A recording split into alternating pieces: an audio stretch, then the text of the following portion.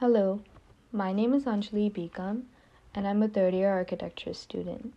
I'm also one of your ISAs for ARC 132 this quarter, and I'm going to show you how to make 2D, which is essentially a method of outputting 2D line drawings from three-dimensional models. I'm also going to show you how to set and save parallel views in Rhino, which is going to give us the orthographic projections drawing set required for this assignment and for future use. By the end of this video, we'll have a roof plan, 2 elevation views, and a parallel view. A parallel view is one in which the projected lines from any given face all run parallel to one another and never converge.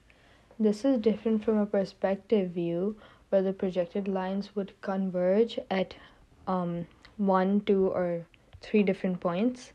And in the case of the parallel view, the lines never converge. Now to begin, I'll be using this 3D study model for the make 2D process. And before I do that, I will show you how to set this model in a parallel view. So currently, if I go to my right hand side, I can see that the properties tab is this circular icon, and I'm just going to click on that. I can see that projection is currently in perspective, and to set that to parallel, I would have to click the drop down arrow and select parallel from the 3 given options. Once I select parallel, we can note that the view has changed drastically, and now all the edges are parallel to one another, which is what we're looking for. And now this is a method of setting a parallel view from a perspective, and Rhino also has another inbuilt parallel view called an isometric view. And in order to set that, I'm gonna go to the left hand side of my screen, select the downward facing arrow, go to set view, go to isometric, and select southeast. Now that I've done that, I have a perfect isometric view, which is one where all the axes are at 120 degrees one another, and the angle made with the edge of the volume and the ground plane is 30 degrees on either side. This is a nice view to show detail on these two facades. And now that I've set the parallel view in both just the perspective as well as the isometric, I would like to save this as a named view in order to access it. So this means that I don't have to set parallel views every time I want to view or edit them. I can simply locate the saved view every time I want to access it. In order to do so, I'm gonna go to the right hand side of my screen and select this camera icon, which is called named views. If you're not able to locate this on your tab, simply click the options button and you'll find all the different options that can be displayed in that side of the tab.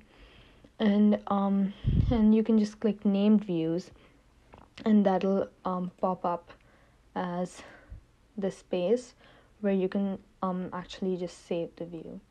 So now I'll click on the save as button, and this is going to prompt a dialog box, and I'll be calling this view isometric.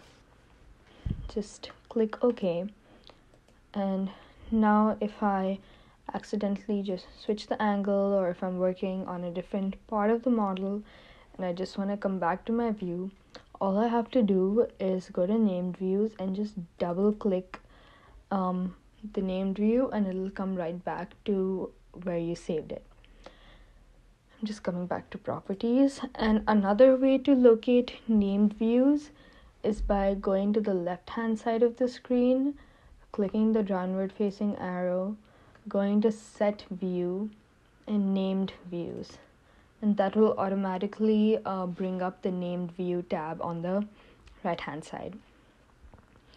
Now that I have learned to set and save a perspective, a parallel view in perspective, and an isometric view, I can go ahead and start the make 2D process for the 2D line drawings. So now, just if I double click the name, it's gonna bring me to all the different active viewports. Currently the isometric view is active, but the different views shown here are the roof plan, the two elevations, and the isometric view. In order to create the make 2D, I can simply type in make 2D and select the objects that I would like to draw. Then it's going to prompt you to enter, and this will bring up a dialog box. Now before I go ahead and choose different options, I would like to state that it is important to have a Rhino model that is clean and legible. Just making sure that all the corners meet nicely and that there aren't any rough edges is important, because this will result in drawings that are far more cleaner and easier to refine later on. Excuse me. So this is probably a good point to just double check your model and just make sure you're happy with how it's looking. And now with the dialog box, I can see that it is giving me an option for view where I can set the different view that I would want to actually make the make 2D of. So under projection, I'm just gonna click view, and that prompts that the make 2D process is only gonna happen for one particular view, and we can pick any given view, be it isometric, top, front, or right. There's also another option to do third angle projection, where at the same time it will make 2D the top view, two elevations, as well as the parallel view. But I think it's important to note that the make 2D process can sometimes take a little time to output, and doing so many views at once can take your computer a little longer than expected. So just a slight warning before you go in for that view. But for a first time, I would actually recommend going in with the view and doing each view each time, just for good practice. For now, I'm gonna go in with third angle projection and just get in all the views at one shot. And then under the options section, I'm gonna make sure I select maintain source layers. So what this does is make sure that all the layers in my line drawing are sourced from their original 3D components. Now I'm just gonna make sure that all the other checkboxes are just unchecked for now. But if you were to check them, the hidden line option would, for example, just bring out some of the hidden qualities in the model. Like it would bring up some of the lines that are behind what is actually visible. And the scene silhouette would highlight the outer border of your drawing, and the group output would actually group some of the lines together in the output. Now the final step is just to give it a layer name, and I'm gonna call this orthographic and just click OK. Now again, this is probably gonna take a few minutes to quickly output, but if you're doing just one view, it shouldn't take as much time. Now that this thing will prompt the amount of time it's taken. In my case, it was 11.32 seconds, which is actually pretty good, but it can take longer.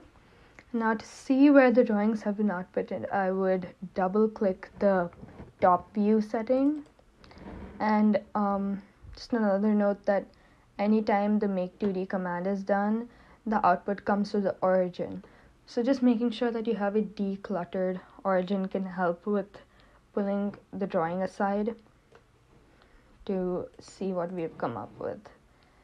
So now we can see that we have the top view, the parallel view, and the two elevation views together.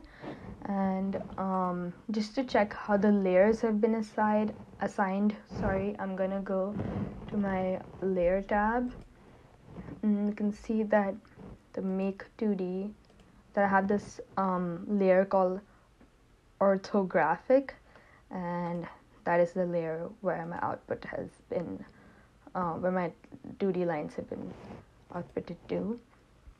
And we can see that although there's no names for them, these are sort of coded by color. And now that we have these 2D line drawings, this is not the final drawing, and it is important to note that there is a certain level of cleaning and refinement after this point before we can call it a drawing.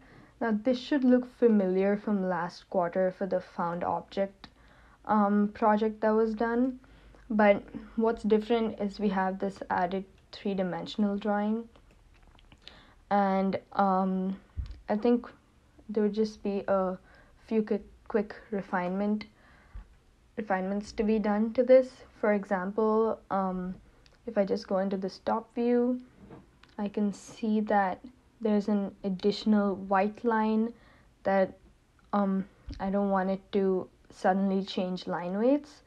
So the different methods of sort of cleaning and refining the drawings are by trimming additional lines, extending shortened lines, and actually going in and drawing a few lines.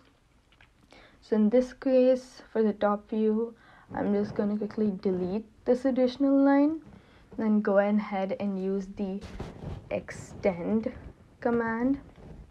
I'm going to select this line as my boundary, hit enter, and then select this line, and it will extend the line as required.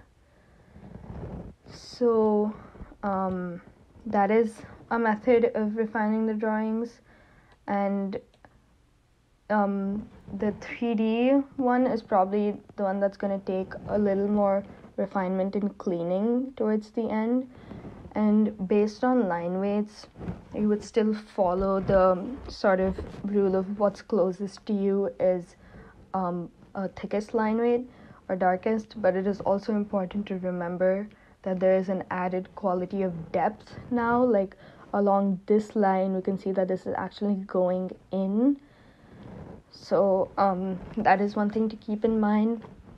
And then also that just having a nice thick border around the outline of the 3D drawing will help it pop and just sort of show the three-dimensional qualities of the volume. Yeah, so these are the 4 different orthographic drawings from the Make 2D process. Thank you so much.